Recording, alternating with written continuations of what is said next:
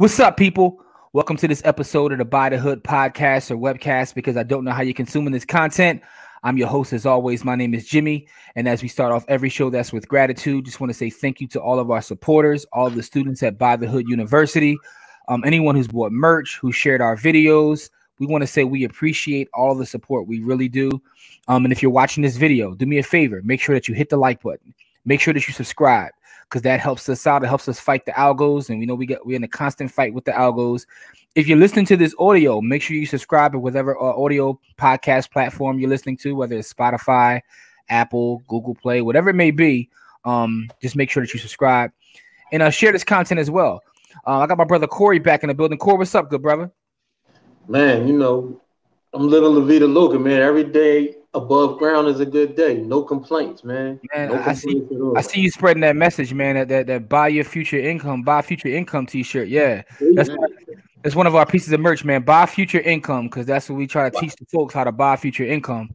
But for those who may be listening for the first time, our platform is designed to highlight brothers and sisters who look just like us, who are building businesses and doing amazing work in the community, and let them tell their story and just have a free-flowing conversation with them, so we all can learn about what they have going on, and maybe we could pick up a gem that'll help us improve our lives. And this episode is no different, man. We have a brother who actually owns a beauty supply store, which is something we want to actually talk about. That's amazing, because we need more of us to own those kind of stores in our communities. But he's also very active in the community, and he builds for his people, man. So without further ado, I want to introduce the good brother, Demetrius, man. Demetrius Chamblee. What's going on, brother? How you? Definitely. I'm doing well, man. Thanks for you guys for bringing me on and sharing the platform for the space. Thank you for creating it. A lot of times we ask, what's the solutions? What do we need to do? This is part of the solution right here, creating a platform in order to have a media space to reach our people. Yeah, man, it definitely is. And it's also good for us just to have these conversations. Like I said, one of the cheat codes about the podcast for me is like meeting brothers and sisters who are doing great work, but also learning from them myself. So I'm pretty sure this is going to be no exception, because you're in a space that I've always found interesting, and always wondered why more of us are not in it. And then you read the stories about why we're not in it in terms of supply chain and things like that. So I definitely want to talk to you about how you got into the beauty supply business. But before we do that, can you tell us a little bit about your background? Where are you from? What's your upbringing like? Okay, so I'm from Hartford, Connecticut. Born and raised my whole life. I grew up with my grandparents, grandmother, grandfather, and I went to school, Annie Fisher. Then I went to Fox Middle School. Then I went to Sports Science Academy. One of the things that I talk about a lot is how important parenting is, and that's just being very involved in your children's life, education, history, and everything. One thing I want to highlight is that growing up with my grandfather was tremendous for me when it came to the growth of, that rites of passage of me growing up to be a man. But I actually, what's unique is that I actually went through a difficult time because I lost my grandfather sort of in my middle school, elementary years. And as I lost my grandfather, I actually took a left turn, and that's when I got involved into some things, and it's the sort of, it's sad to say, but like the regular story, just veering off and, dropped out of high school, went to, got incarcerated for a little while. And then now we have hair. So we're going to talk about it a lot today, but just to start off, just the history, coming from that, you can come back from anything. But Hartford, Connecticut, it's a spot where, we got a lot of Black people within our space, and you got a lot of people who are actually trying to do things within inside of the community and work together with each other. Yeah, that's dope. That's dope that you have, a lot of people out there trying to make things happen. And you talked about the importance of your grandparents. So that's interesting, because we all go through things, but it's how you bounce back, right? Mm-hmm. So in going through those things and coming out, how did you actually get into the space you're in now with the beauty supply shop? How did that come about, and what made you want to actually get in that space? Okay, so throughout my childhood, I grew up with my grandmother, as I said, and she was a hairdresser. And my sisters, they were hairdressers. They did hair. My mom did hairdressing as well. And luckily enough, I married a hairdresser. So she did hair, but I don't think that was luck. Say that again. I don't think that was luck. Yeah. It's amazing how that happens, right? Like I see a lot of times where folks, father does one thing and then the daughter ends up marrying someone just like her father, and vice versa. So that happens often. So you come from a family of hairdressers and you married a hairdresser. How about that? And I married a hairdresser, and she's phenomenal. Shout out to my wife. Team, having a great team around you is important, and it starts at home. So when you have a great partner, a great wife, it does tremendous for you, for the community, and everything. So we started the beauty supply store because I went to school and I've always been interested into finances. Even when I was small, my father used to say he used to give me certain allowances, and he said he would see out of my sisters and brothers who would have the most saved and within the next week. And I would always be the one that would have the most saved. And I was just always like that as a kid. I'm sort of, I don't know if you want to say weird, but I'm sort of the guy who's like, I love to budget. I love checking my bank account, checking my credit score. Shout out to the 800 credit score club that we in. So I've always been interested in the finances. And then I went to school for business, and I've been an avid reader. So one of the things we wanted to do when I was researching and creating the business plan is I wanted to see strategic wise, what are our people dominating when it comes to being a consumer, but we don't dominate when it comes to being ownership. And beauty supply store, that was one of the main things that just kept coming up.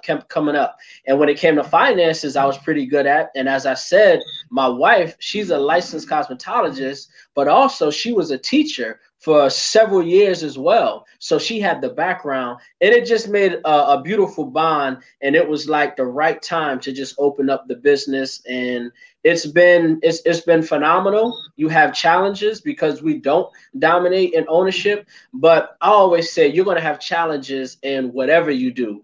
Figure it out. There's not a time to have excuses or anything like that. That's over. We have access to so much information, and then also being able to build a network with people. So that's how we got into the beauty supply business. It was very strategically done. Okay, so let me ask you a question. First off, what's the name of your store so we can actually put that out there as well? Okay, so the store name is Madam's Beauty Supply. We're in Hartford, Connecticut, 1390 Park Street, 06106. And do you guys do any e-commerce as well in terms of like selling things online from the shop? Or is that something you're getting into or you're already into? We do sell. We don't sell online, but what we do is we do allow customers to call, because we have supporters, down in South Carolina, North Carolina, Georgia, that just want to support us personally. But honestly, when it comes to us operating as a group, I always use the method of trying to find a Black-owned beauty supply store that's near you to support. Okay. And that's the method that I use. If it's somebody like family who personally wants to support us, then we're all for that. But I try to direct them to a Black-owned beauty supply store that's nearest them and go ahead and support them and build that relationship with that business owner. I think that's amazing because that right there shows that you have the abundance mindset because you're willing to send business to another business owner. And I think in the long run, that's going to benefit you. I guess, the only issue with that is it's not too many Black owned. Not too many. They end up bouncing back to you. Yeah, Sometimes they don't got nobody near them. Right.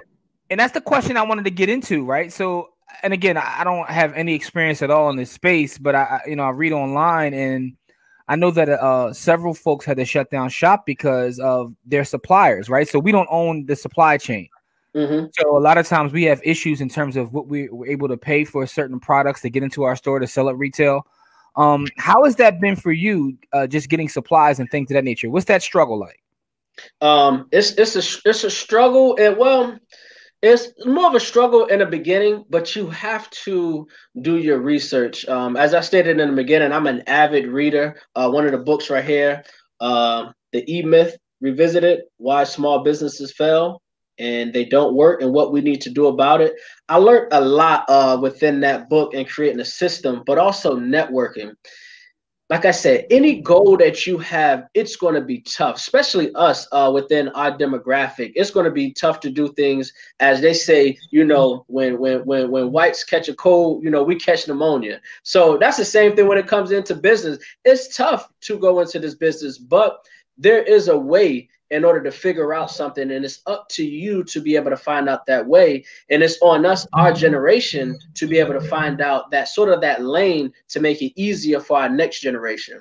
So how we did that was we communicated with other business owners, Black business owners who was already established, and I was able to coordinate with a lady who's down south. I think she's in South Carolina, and she was very open to sharing her distributors with me. She was very open to let me know different tips, different strategies. And I also was recommended to a Black business group, beauty supply group that's online on Facebook. That was a great resource where we were able to find Black distributors to work with. People complain about not having Black distributors. Well, we do have some Black distributors. You just don't know about it, and we got to do the research. So that's why I'm here, to be able to share that information.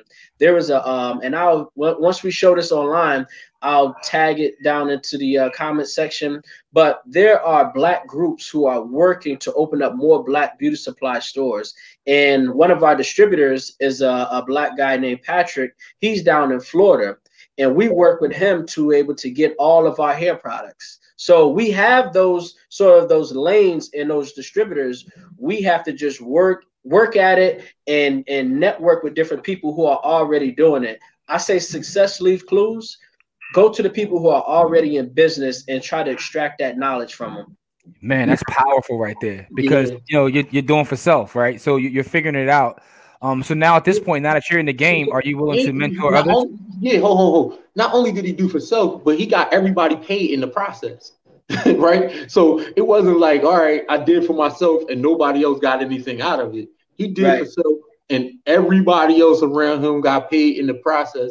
And so he didn't just say, all right, give me this, and then nobody else got anything. He passed it forward. And so now everybody in that line, in that succession, gets something from that. And that's dope as hell. And I think you guys made me actually think of a point right now. I always try to get us going back to our culture. Our culture has never been about us succeeding individually. It's always been about the village. We got away from that because, of course, our culture was stripped from us. But that's our true nature. And you guys just actually made me think about it. I think I was so easily able to say, support the Black-owned business or beauty supply store that's nearest to you, is because when I went into business, I had a Black lady who owned a beauty supply store who was open to helping me. So I want to be able to pay that forward. Okay, yeah, that was my question. So with that being said, are you willing to mentor others? So if someone reaches out to you and they're trying to get that done, you're willing to help them and give them the information, so to speak. Oh, yes, definitely. I'll always extend the invitation for anybody to be able to contact me. If you want any tips, if you wanted to just talk on the phone. I had some people where they wanted to open up a business, and we sat on the phone and talked for hours and be able to just talk about different distributors that they can actually go to, talk about the numbers. Financing is one of the biggest questions that people have and they want to know about. So being able to create that business plan, but as you're creating that business plan, you could be able to use me as a resource. And I'm willing. I talked to a couple of different people in different states, but a lot of times it just kind of falls on deaf ears. You got to be serious, and we also have to be serious about not wasting people's time, because when you're actually doing this research, you're doing the work, it takes a lot of energy. So if you're very serious and you want to do it, definitely reach out to me, and you can use me as a resource. Man, that's awesome. That's definitely awesome, man. So my question is, moving forward, right? What is the plan for Matt? Like, are you trying to expand and get more stores, or what's the plan? It's funny that you say that, right? Because I'll pull a quote from a book. Like I said, I love to read, and from this same book right here, I just want to read a quote, if it's all right with you guys. Absolutely. The quote says, if your business depends on you, you don't own a business. You have a job. And that's what's going on right now. We ask people, why our businesses specifically seem to fail and everything. A lot of times when you go into a business, you're actually not walking into a business. You're actually walking into an establishment where somebody was probably so frustrated at their job. All they did was create a job for themselves. That's what you're walking into. And we actually haven't created a business. So you asked, what are the plans going forward? What are the plans going forward? We would like to honestly be able to scale. That's what we're looking at, but we're still solidifying ourselves. We're a pretty new business. We're still solidifying our structures, our protocol, our procedures, and you got to have that correct before you're able to scale and to move up. But during that time, as far as the future, like I said, I would like to see other people open up Black-owned beauty supply stores within their cities, within their states. I look at that, like I said, I'm a community guy. I'm a group economics guy. So I look at that as a part of our success as well. Yeah, and that's awesome because the E-Myth is a great book, and we're going to get into the books in a little bit because I know you're a huge reader. But it also reminds me of the cash flow quadrant when you talk about the S quadrant and the B quadrant, the difference between the two. Yes. Yeah, so I think that's powerful because you already recognize that you're not where you need to be. You want to scale, but it's also not just about you; it's about community, and that's really important. So let's jump into some of the work that you do in the community because I see that you're very active in the community trying to help others, and you just mentioned how you try to help others in business. Is that something that you've always had, like were you raised that way, or is something that you picked up along the way? What made you so community driven? Well, I think it's my personality. I've always been sort of had a personality of being a giver, and I've always gave, and that can be, let's say, troubling as well, being a giver, because you tend to attract people who always want. And so you have to sort of keep this balance. So I would say probably a few years ago, I had to actually change my circle of the people who I was around. I had so many people who were takers that was around me. They were taking withdrawals out, but they wasn't depositing anything. So I had to create a balance level when it came to that. So I have a lot of things going on. What drives me to give back to the community is sort of our greats, Kwame Ture, Marcus Garvey, Malcolm X, some of the greats that we all read about. Those people, they drive me. Dr. Claude Anderson is somebody who actually changed my life. He's a mentor to me, not personally, but really personally through a book. And I think that's a way that you can actually gain mentors is through a book. And he actually taught me basically, you winning individually is nothing. I don't see me as having an 800 credit score or me being a homeowner or a business owner. Really, that's not a win for me. I'm not happy with that. I'm happy when we are able to see more Black-owned business open up, and we see the people who are our oppressor, who has established businesses inside of our community, shut down. That's a win for me. Yeah, same here. Dr. Claude Anderson is a huge inspiration. I mean, one of the reasons why we do what we do right here. And that's powerful right there to talk about the fact that you can have mentors that you've never met through books. But the question I have is, you said something very interesting about changing your circle. I want to talk about that briefly. How difficult is that to do? Because a lot of times when you change your circle, you have to cut off people that are maybe family or close friends that you actually care about, but they're not, like you said, they're not depositing. How difficult of a transition was that for you? Yes, the old you and the new you can't exist at the same time. And I would say discipline is a key to any success and any goal achieving that you want to do within your life. One of the things that I've been, I can say gifted at, but I also work at it as well, is discipline. And discipline is something that is actually a attributor to my success. I'm the type of person that I'll do things like back in the month of September. I went like right before September, I said, you know what, I'm not going to eat no meat for the month. So at a drop of a dime, I would say no meat, because I feel like I'm obligated to do that, because if me and you brothers start something, I want you guys to be able to rely on my discipline. And if I can't count on you to be able to practice your discipline within a way, how can I be able to count on you when it's game time? So changing your circle is very important, is very vital, but it's difficult. Discipline, I would say my advice probably wouldn't be for everybody, because I know many of us lack discipline.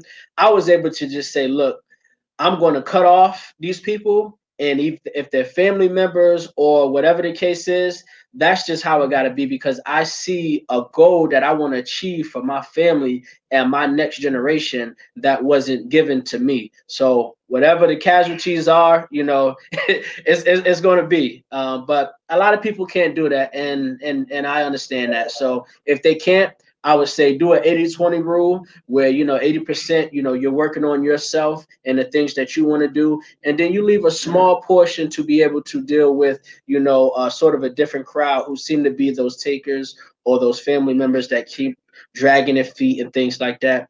Leave a small amount of energy to deal with those people as well. But me, I just cut them off. I mean, I got to get my goals. We only got one life to live. Yeah, that's dope. That's dope right there. That's actually, Yeah, it is. It is. yeah, that's actually fine. So I before you go to the next question, I wanted to ask him a question about that. So when you were cutting those people off and you were moving along, how did that affect your business in a negative way, or did it actually boost your business and allow you to make better decisions and moves? Great question.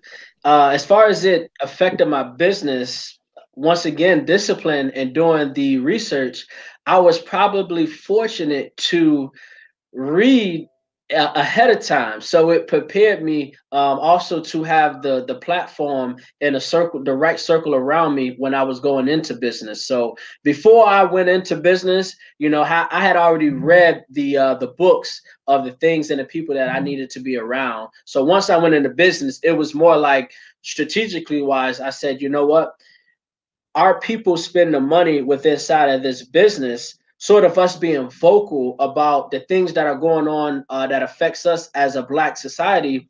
I can speak freely about anything that I want, because my customers are 95% Black. So I can speak freely on anything that I want. My wife can speak freely on her platforms on anything that she wants. So that kind of created the access and the lanes for us to be able to open up a business and not have to worry about the people who we've cut off. Okay, that's dope. That's dope. Let me ask you this though. Along your journey from where you started to where you are now, what has been like probably the biggest hurdle? Was it cutting folks off? Or what was the biggest hurdle that you had to overcome to get to where you are now as a businessman? As a business, I would say sort of the biggest hurdle would probably be myself, because with having sort of that Mamba mentality, you know, you want things to happen just so quickly. Another thing too is I've mentioned about how discipline can be such a great attribute. Discipline has also pushed me into achieving my dreams maybe a little bit earlier than I should. So let's say, for an example, I talked about, you know, I've read books, I've done studies. I was able to get my credit score to an 800 very quickly just off of discipline. I read Dave Ramsey. You know, I did the snowball effect, and I was just basically knocking out all my debt in order to be debt free. So I paid off my student loans. I paid off my you know, all the different credit card debts and everything like that. And then I had a Mustang at the time. Mustang, I was young. I had a Mustang with 20-inch rims, stripes, and all of that stuff or whatever. But I'm a disciplined person, and I was able to say, you know what? I'm going to give up my car because I don't want a car loan anymore. So I actually had to give back the car and then pay $2,000 more in order to pay for the whole the full term of the loan. And then I was able to just actually, which is a whole nother thing, I actually started a moving company after I did that. But discipline, as you said, what was one of the hurdles? Discipline has also pushed me to be in the 800 club. But when you're a part of the 800 Club, you get access to relationships and to people who are willing to give you funds, give you capital by honestly by the drop of a dime. So when you get there with that discipline, if you don't have sort of that vision, that goal, and something that's actually going to have a return on this, it's an investment, then you could actually get yourself into a lot of trouble. So I would say that's more of my biggest hurdle, in order to stay patient, learning that, you know, my discipline can be a good thing, but it also can be a negative thing as well if I'm not ready to receive those rewards. Like they said, to whom much is given, much is required. So I was given a lot through my own discipline, but it was required of me, and that's why I like to keep mentors around to kind of like keep me grounded, keep me in check as well. Okay. You just said a word. That's a good answer right there. We talked a lot about books. We talked a lot about books throughout this episode, and you've mentioned a couple books and talked about how important reading has been to you.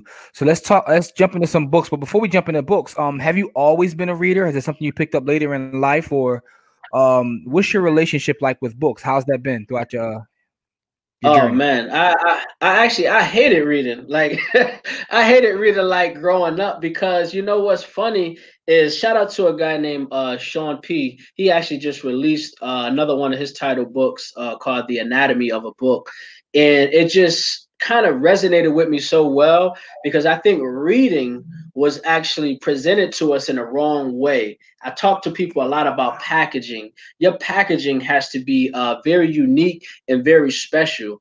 And reading growing up was just like, you on punishment, go read a book. You know what I mean? That was more like the punishment type of thing. But reading wasn't presented to me in that it was, as Sean P would say, it's fun. It's a fun, they call it fundamental, but it's a fun for the mental. And that's sort of a thing that wasn't introduced to me. I never knew that I can go into reading and actually, like, I can go to Italy with my reading. I can go to Africa with my reading. I can go to different type of places. You know, I can have different mentors through reading. So those are the type of things that, you know, I wasn't introduced to. So what happened was, when I was incarcerated, I had a gentleman who was an avid reader who was in there. And he took me to the side, and we was actually listening to Lauryn Hill. And we was listening to Lauryn Hill, and she mentioned something about reciprocity. And when she mentioned that, he stopped the music. And as he stopped the music, he looked at me. He said, "Do you know what that means?" And I said, "Nah, I don't know what that means." And he laid in on me. He laid in on me like, how could you be listening to music and you don't know what it means? He said, "We're gonna get you a library. We're gonna get you some books or whatever, and we're gonna have you start to read." So from that day on, when I was sitting on the bench, from that day on, from that day, I started writing down a bunch of notes. When I came home, I had a thick packet of notes written on indigent request. Indigent means like you don't have any money. I have any money. So I actually flipped it on the backside and wrote my notes and wrote my key words that I didn't understand. I wrote it on the back of there, and I just try to use those as I'm speaking. And I was able to, you know, just become a better reader through that. But I got to thank that brother, because he sparked that, and he's seen something in me that I actually didn't see in myself at a time where people are at their lowest. So I think that was a phenomenal way and aspect of reading. Yeah, it sounds like the Malcolm X story, right? Yeah. But what was that first book that you read where it changed and you recognized, like, man, I can port myself here or there, or this actually isn't bad? What was the first book that you read that gave you that feeling when you recognized that this can actually be something that's pleasurable and also I can learn from this?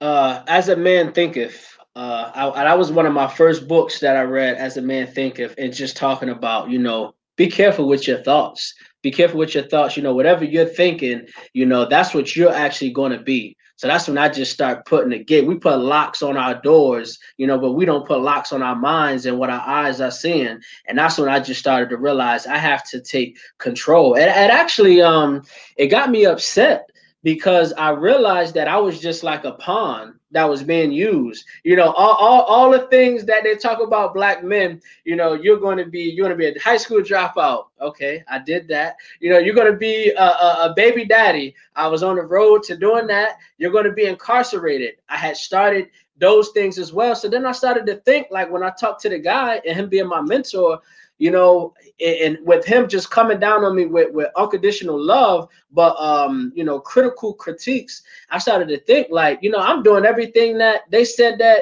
you know, this statistic that they pushing down on us. Like, when am I going to fight back?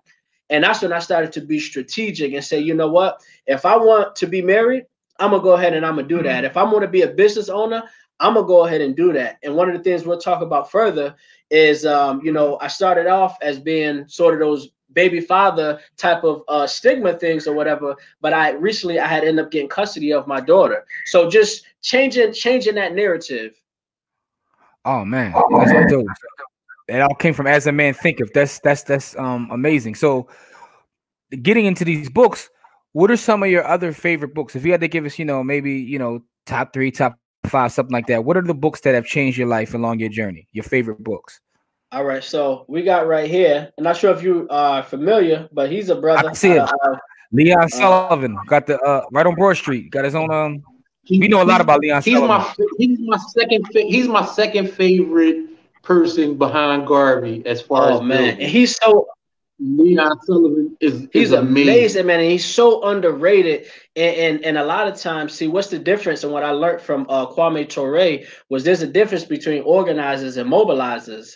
You know, Sullivan, you know, what you want to be is somebody who's able to create something, and you can do it in Philly, because I got some things off of Corey that I grabbed from him. You know, I was able to grab some things from him and use it in Hartford. So you want to be sort of that resource. Like, what can we use and build a foundation where we can use in each city that we're at? You know, sometimes, you know, we'll get together. We'll get together over a chicken sandwich at Popeyes. You know what I mean? But that's within the wrong reasons. Can we sort of mobilize and organize our people within the right way? And brother Leon Sullivan, he left, I mean, steps that we can be using now. I was just reading it this morning.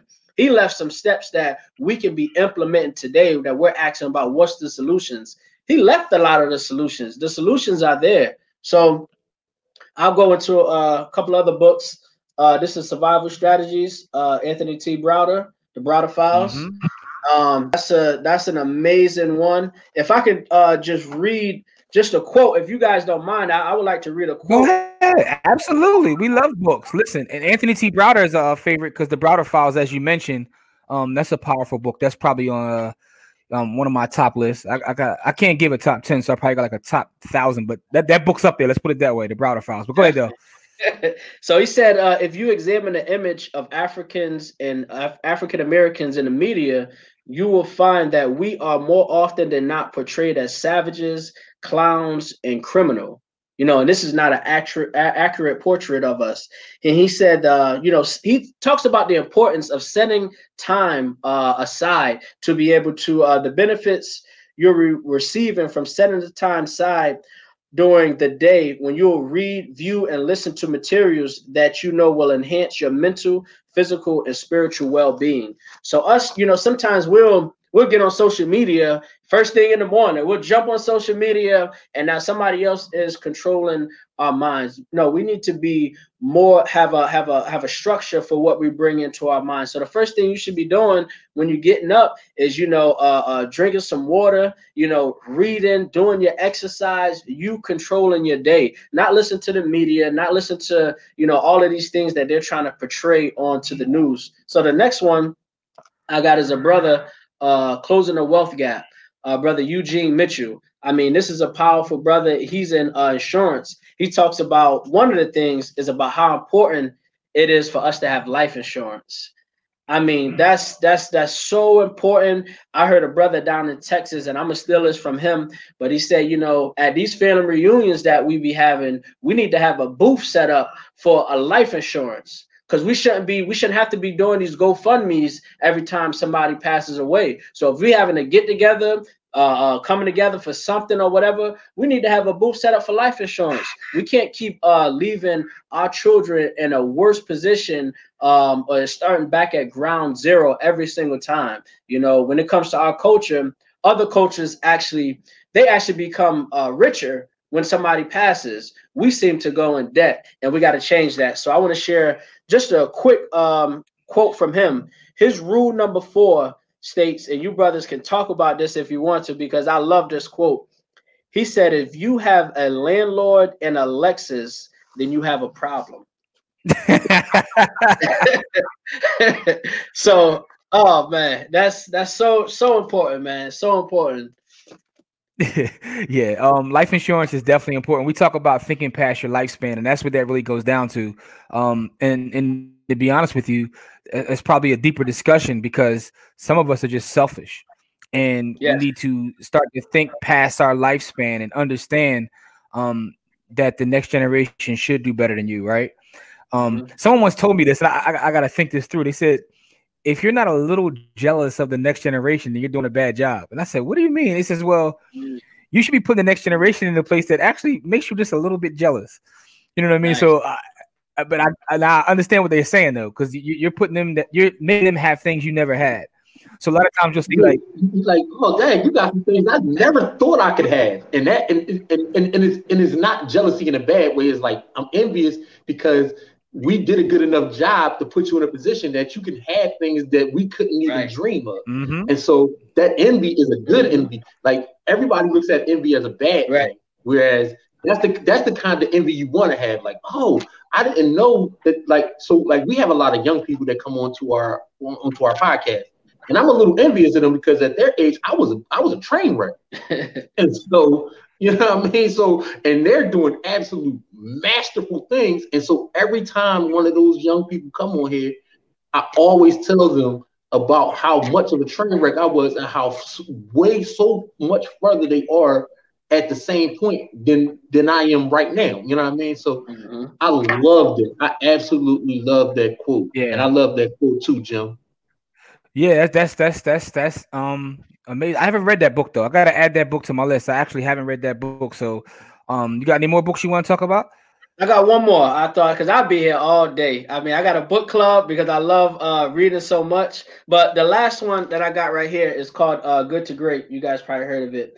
Jim Collins, man. Great book. So I don't just read Black authors, you know, shout out. I mean, I'm always supporting Black authors, but we got to be diversified too as well. But, you know, he mentioned in this book about, you know, understanding and recognizing your weakest links, because you're only as strong as your weakest link. So that quote is constantly talked about. And another one that I like, because I'm a humble guy. And he talks about in here, charisma can be as much a liability as an asset, as the strengths of your leadership personality can deter people from bringing you the brutal facts. Now, I always tell people, and I always keep this open communication, where, look, I'm not concerned with the assembly line. So when it comes to me, that's how I look at myself. I'm going down the chopping block through the assembly line. Don't worry about the assembly. Don't worry about my feelings. Don't worry about nothing, because I'm more worried about the final product. So if you're going to give me some constructive criticism, that's just me going down the assembly line. I'm worried about the final product. And a lot of times what we can do is, if we're very abrasive, if we sort of have that charismatic about us, that can shy people away from actually really giving you their honest opinion of what's going on. I see this happen through parenting. I see this happen through parenting all the time, where the parent is just, you know, it's my way or the highway, you know, do as I say, not as I do, and all that type of parenting or whatever. That's not good, because your child going to have to get something off their chest, and it's just not going to be with you. They might go to the wrong person. So I tell my children all the time, look, get whatever's off your chest respectfully, but get whatever's off your chest or whatever. But I'm more concerned about what's going on in here, what's going on in your mind, so we can kind of navigate and try to get you to, you know, the best possible mental space that you can be in. That's my goal. Mm-hmm. And one of the things I took from the Jim Collins book is he talks about putting the right people on the bus. Yes. And I think about that a lot of times in business or even in life, because we often, you want the best for your family and your close friends. And I've seen businesses fail because of trying to, put your family in certain positions because it's your business for my family to be here, but they're not the right people. And Right. I've even seen this in terms of being someone who's made a living in real estate. I've often seen this when people have a portfolio of properties and they just leave it to their kids with no direction, and they're not putting the right person on the bus. It might have been better for you to leave it in trust and have someone else like take care of it for your kids.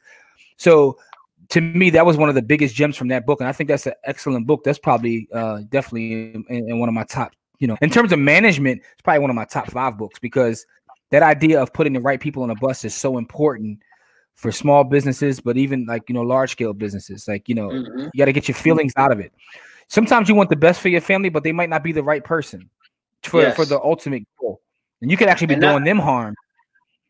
And I'm not sure if you read The Richest Man in Babylon, but George Clason, that's a classic. Yeah. I read it a The million Richest times. Man in Babylon, he kind of talks about that, leaving those riches and those fortunes, to somebody who's kind of maybe not be ready for it. Your son or your daughter may not be the one that's ready to, take on that. But no, that's key. And as you said in the Good to Great, that's one of the best things to take from the book, getting the right people on the bus. But as you get the right people on the bus, it's up for the great managers to put them in the right seat. Because you can have the right people on the bus and it could be straight chaotic because you got somebody who's great with accounting, but they're actually working on marketing when, now the whole business fell. So now you got to get them in the right positions. And before you move, get the right people on the bus, get them in the right position, and then you actually move. And I think our people, some of our leaders, I mean, I don't want to call them out specifically, but some of the leaders that we know about that's more publicly out there, I think a lot of them actually it's sort of like a self-sabotage with not reading these type of books. Get the right people in these positions, and maybe just the school will be up already, or whatever the case is. But that book is powerful. Yeah, and the analogy I'll make with that is like you see it in sports, right?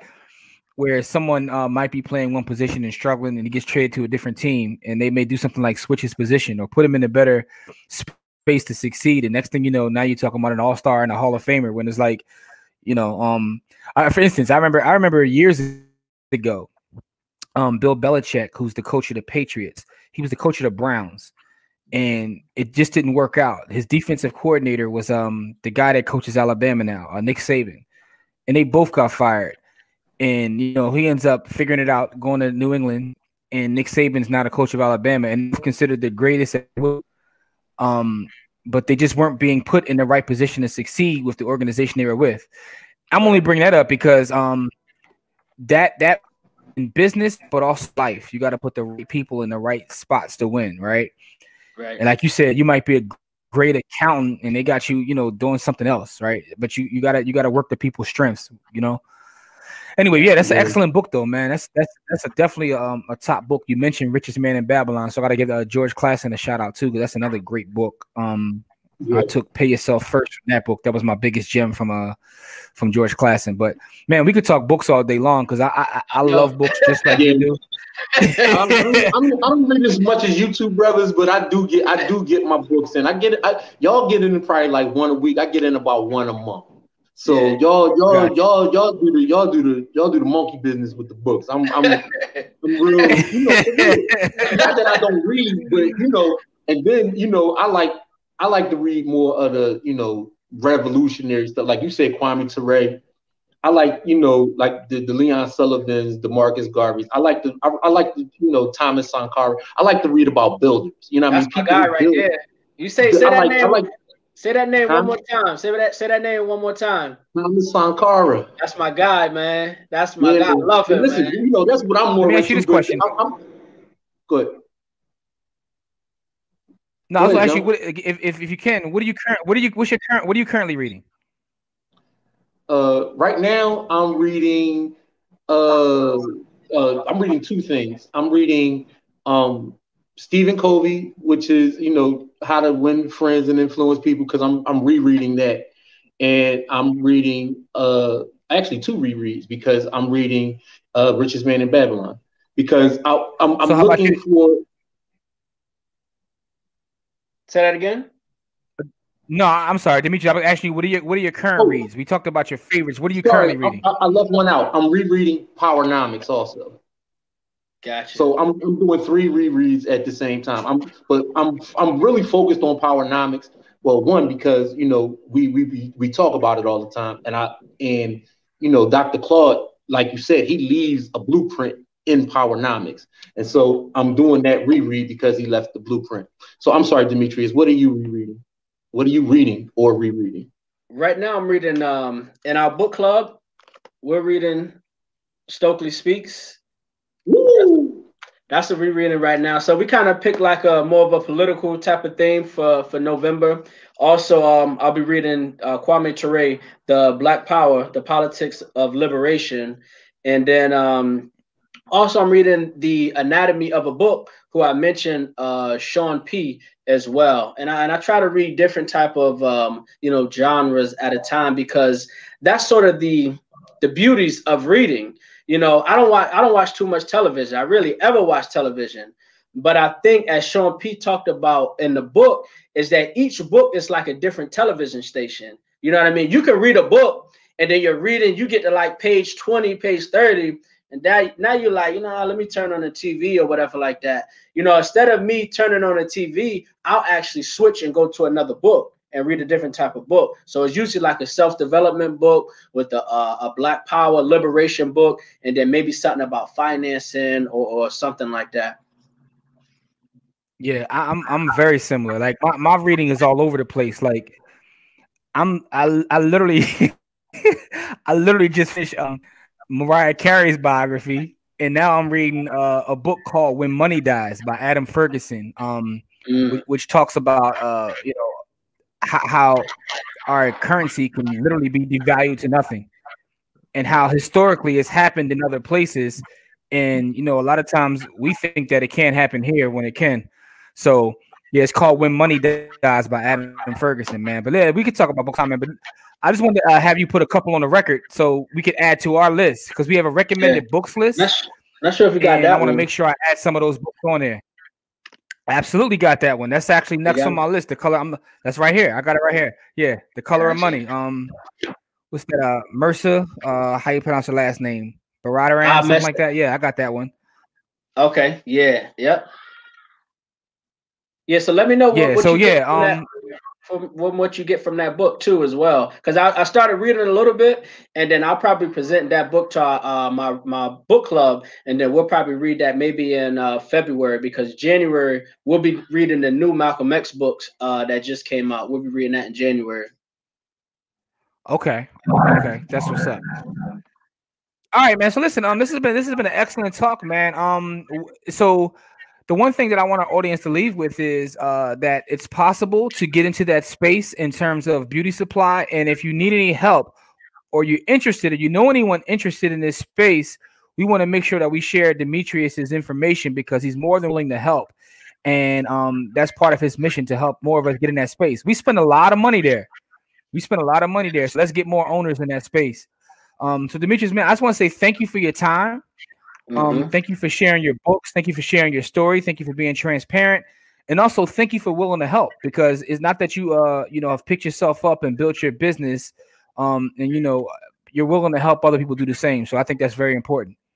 Definitely appreciate it, and also too, if I could just go through just really quickly a couple of things that I have going on, because I like to leave this stuff out there so that people can actually implement it inside of their circle, or maybe in their city, of things that I'm doing or things that we're doing collectively. So I just want to run down the list. Okay, so we talked about the beauty supply store, Madam's Beauty Supply. We talked about the book club. We also have a thing called 2020, and this was some of the things that I actually grabbed from Corey. I believe Corey has some things going on about this. What 2020 is, we get 20 people together with $20 each, and we pick one Black business to all support at the same time. And what happens is not only do we help that business for the day, but we use that as like a full out fledged market employee where we join the business owner and also the new customers together. And it just also has like a ripple effect to where people start to know about the business, and the business can actually scale up as well. So if anybody want the format on that, they can contact me for that as well. And that can be implemented in any city. Another thing too, my fatherhood monologue. I talk about how important, Black fatherhood is. And during this monologue, we actually recorded it where I talk about the trials and the tribulations of me being able to receive custody of my daughter. So I want Black fathers to never stop trying to be in their children's lives. If you got to go to court to get visitation to start off that way, go to court, get visitation, do whatever you got to do, but never stop being in your children's life. Another thing too that we're starting, we got Ujima, our Saturday school, where me and a Black author we're going to be starting, where we're going to start to teach children about actual history, African history. We'll teach them about reading, writing, math, and giving them tutoring help with inside of their curriculum that they're working on right now. Also, too, I'm a vice president of an investment group. So what we do in this investment group is we have eight group of guys who we got together where we set a reoccurring amount that we give to our bank account. We set up an LLC where we created this group investment account. We come together, we learn about finances, learn about stocks, and we go ahead and we pick as a group what stocks and things that we want to buy. And this investment group can be used to buy real estate, invest into stocks, and do all type of things. So that's just a couple of things. I got more, but I'll be here all day. But thank you. Listen. You're putting the work in, man, and that's why we wanted to highlight you, because you got a lot of stuff going on, and it's very important stuff. But it's all powerful because what you're doing is you're helping build the community. So shout out to you. And that's one of the things that Corey and I were doing here in Philly with the whole 2020 thing. That's something that we were doing. And that can be applied to online business as well. Just want to put that out there to help support Black businesses. And we also, Corey and I also part of a Black investment group, and we actually just actually finished something that no one else that we've talked to has done. We are buying a full node in the cryptocurrency space. So we got together, and there's about 20 of us put bread together to not just buy the crypto, but buy the entire node. So in essence, becoming our own bank, but in the crypto space. So there's a lot of good things going on, man. And I just want to share, all this amazing stuff that you're doing, because it's important for our community, man. And for the folks out there listening or watching, I'll make sure to put all of Demetrius's contact information within the description so you can follow him and see what he's got going on. Hit him up if you have any questions. And like he said, he's more than willing to help. So use him as a resource. So a lot of times we have folks that are more than willing to be resources, but we have to ask questions and actually go out and seek the knowledge, right?